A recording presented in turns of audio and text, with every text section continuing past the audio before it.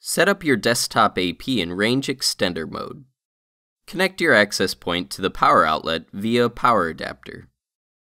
Turn on the access point. Wait until the power and wireless LEDs are lit and stable. Find the product label at the bottom of the access point. Connect to the access point wirelessly via the default SSID and password printed on the label.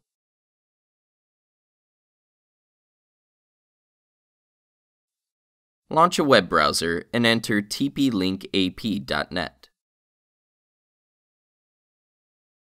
Create a password to log in.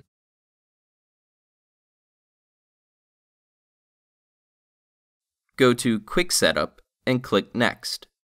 Select Range Extender Mode and click Next. Choose the host network to extend and click Connect. Enter the host network's password.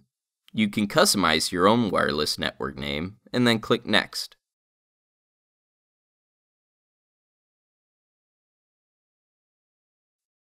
Review your wireless settings and click Finish.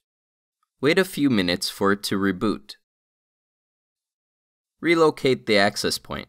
It's better to place it about halfway between your host AP and your wireless clients. Now, connect to the access point wirelessly or via an Ethernet cable.